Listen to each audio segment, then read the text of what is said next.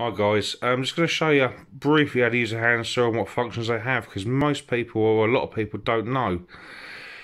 Okay, if you see here, when my camera's focused better, this marker here, it's got 45 written on it, okay? This one up here has 90, okay? So 90 is the straight point of a saw, okay? Your straight line, your normal degrees, okay? Your 45 is this point, okay? Next part, I'm going to show you how to use them and why hand saws, okay? Okay, why hand saws have the 45 degree and the flat function, how to mark it on a piece of timber, how to cut, and most importantly, how to hold the saw correctly. Now these bits are just shortcuts, you know, you can use other more detailed stuff, but generally they'll be, as long as you check it first, they're normally sort of 97% accurate, 98% accurate, which is all you need for most DIY stuff, to be honest with you. Okay, but the next part I'll show you how to mark with it and how to hold the saw properly, because holding the saw is the most important part. Okay.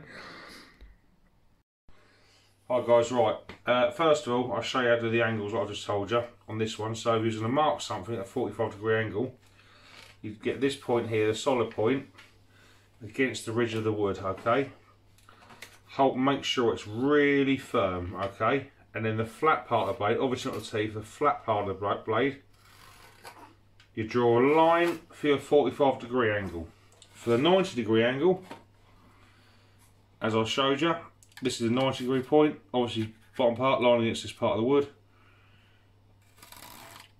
Withdraw, that's a straight line, 90 degrees is a straight line, as simple as that, okay? Now, let me show you about this. So if I hold this like some people do, hold it like that, or maybe that with their thumb or something, okay? If you focus on the end of the blade, okay, when I'm doing this straight line, okay? See, for a start, I can't even get it all properly for a foot. It's just really hard work. But we start going into it, okay, and it's not, I mean, obviously you can cut, don't get me wrong, but it's not going to be as accurate, okay?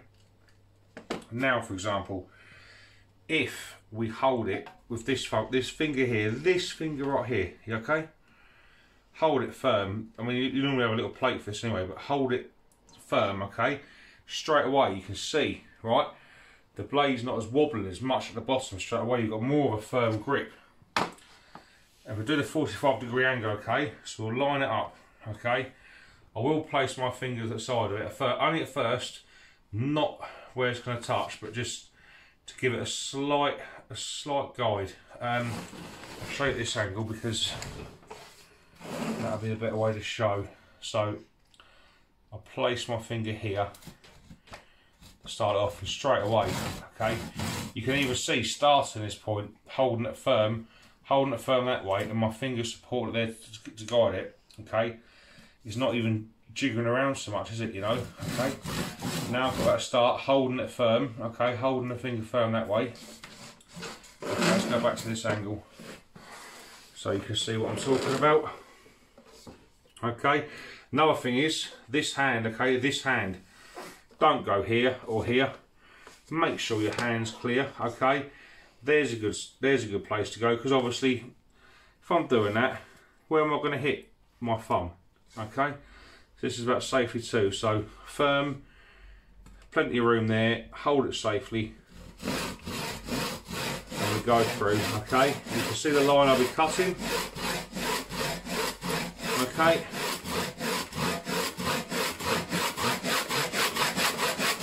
Okay, then we can go more. Now when you're sawing as well, it is good, now you've got your initial line through, it's better to go down at an angle. Use the full blade, okay? Now you've got your mark at an angle, use the full blade. One, it's less effort. Two, it's more firm and accurate, okay? Alright.